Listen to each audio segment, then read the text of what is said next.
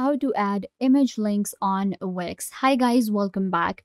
Today I'm going to be showing you how to add an image link on a Wix website.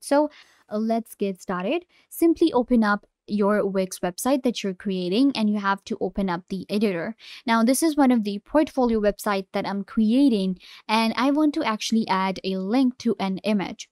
In order to do that, you will have to select your image. So I'm going to select this one right here. And now I have different options given here. We have change image, settings, design, crop, filter, animation, and then we have the link option right here. Click on link and it will allow you to add any link to your image right here. Now, what I can do is I can actually select any image. For example, I can actually add an email link or maybe a Lightbox link, or we can add a web address too. So I'm going to add a web address right here, which is going to be my other website. So I can just paste my URL right here and I will be able to add an image link right here. When somebody will click on the image on the website, they will be driven to the URL that I have added. Now we can also select the option, how does it open? New window or current window. So we can go with a new window so that they will be able to check my website really easily. And then we also have advanced SEO settings that we can do. And in here, we can add our referred links and more. Once you're done, click on done and